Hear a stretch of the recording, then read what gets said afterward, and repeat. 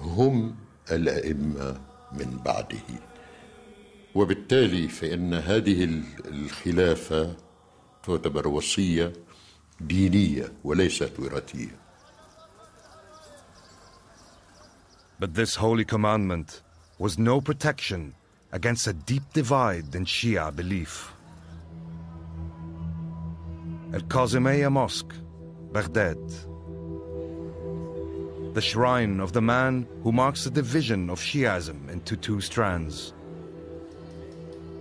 It is the tomb of the 7th of the 12 Imams, Musa al-Kazim, who died here in the year 799.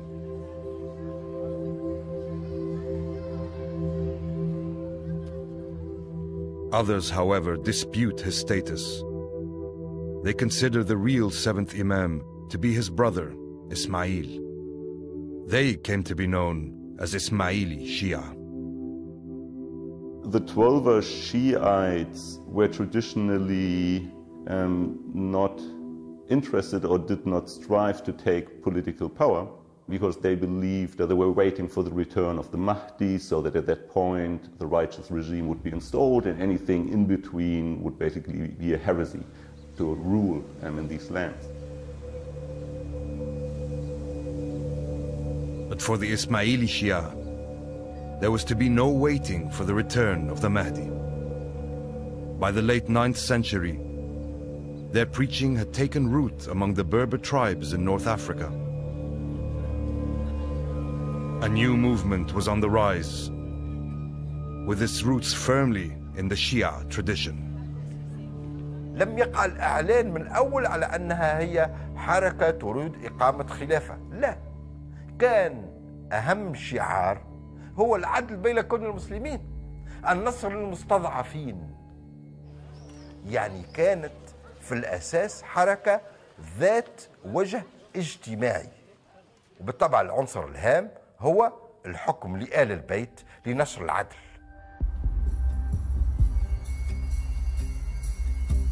In the year 909, in Kairouan, Tunisia, Ubaydullah, a man claimed to be a descendant of Ismail, was declared the Caliph of the first ever Shia Caliphate. It would be known as the Fatimid, after Fatima, daughter of the Prophet Muhammad, an ancestor of all the Imams.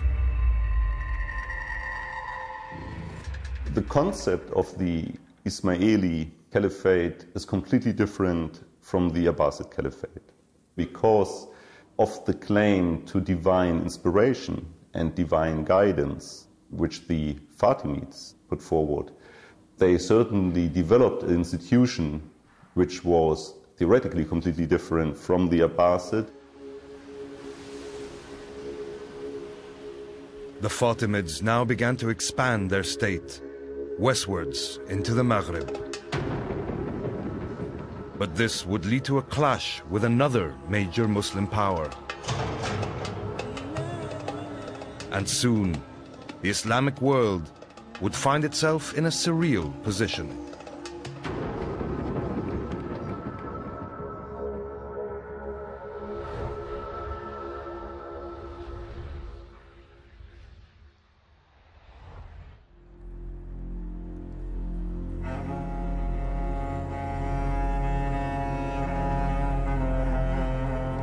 By 912, the Umayyad Emirate in Andalusia was over a century and a half old.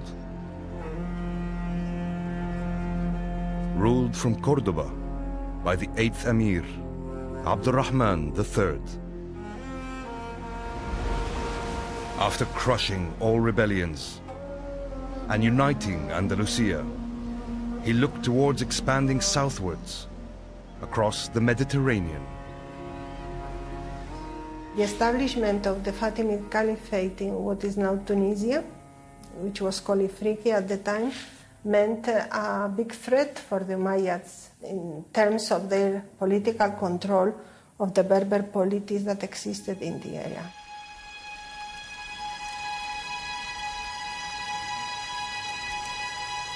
To strengthen his position, in 929, Abd al-Rahman declared the Andalusian Emirate an independent Umayyad Caliphate.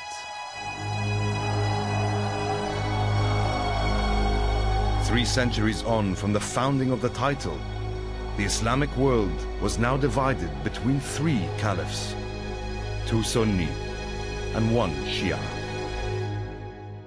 The ultimate result of that really was a decline in the value put on the notion of the caliphate itself. So it leads to huge rifts, politically speaking, within the community, as well as the religious differences that these different caliphates signal.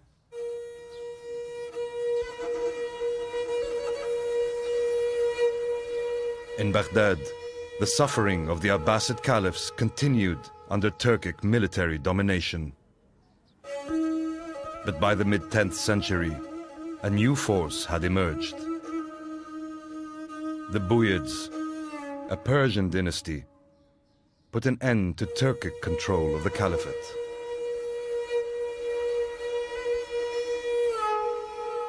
تولى بنو بويه وهم شيعة، ومع ذلك أبقوا الخليفة السني في بغداد. ليش؟ لأنه قالوا إذا ولينا واحد شيعي معناه إذا أمر الجند بقتلنا يقتلونه، ومن الأفضل أن نبقي على هذا السني، فإن أمرنا جندنا بقتله فيقتلوه. Worse still was to come for the Abbasids. In 969, a Fatimid army captured Egypt. 3 years later, the 4th Fatimid Caliph, Al-Mu'izz, abandoned his capital, Mahdiya in Tunisia, and headed east. For the next 2 centuries, the newly built city of Cairo would serve as the seat of the Shia Caliphate.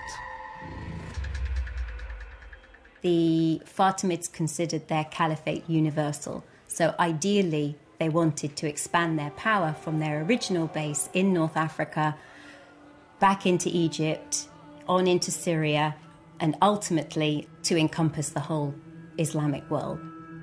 They weren't able to achieve that, and what instead happened in the 10th century was the Islamic world became divided between a number of different caliphates.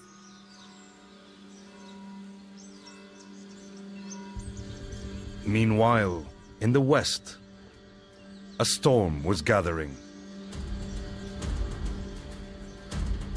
Christians, uniting under the banner of the cross, were looking eastward to conquer the Holy Lands.